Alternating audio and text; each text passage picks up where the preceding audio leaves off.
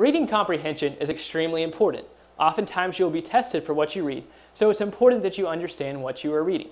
I have some simple reading comprehension tips written up here on the board that I want to go over. The first is read when you are not tired. This is different times of day for different people, but for the most part this means do not read at night because you're going to be tired from the day's activity.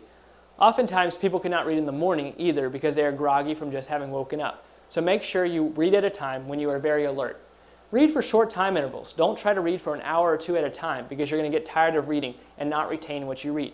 Try to read for 30 to 45 minutes, take a break, and then read again. Read in a distraction-free environment. Get somewhere where your eyes and ears are not distracted. This means somewhere where there is not a lot of activity and where it is quiet so that you can solely focus on reading. Comprehend what you read. It's very easy to read a page and for your eyes to move down the page, but for your thoughts to be elsewhere. Stop and ask yourself as you are reading, what am I reading and why this is important? Because you wouldn't want to get to the end of a book and not have understood anything of the book and have to reread it. So make sure you're comprehending the book as you read it. Skim what you are about to read first. This means skimming the chapter, reading a title page, reading the preface and introduction, reading a chapter summary, and then reading the chapter in its entirety. Take advantage of the way a textbook is structured.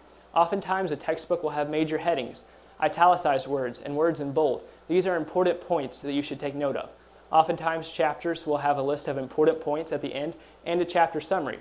Read those as well, as those re-emphasize the important points of the chapter. So next time you read, remember these reading comprehension tips so that you can retain more of what you read. If you need a study guide, click the book at the bottom of the page. If you want more free test videos, subscribe to us on YouTube. If you just want to keep watching, click the next video.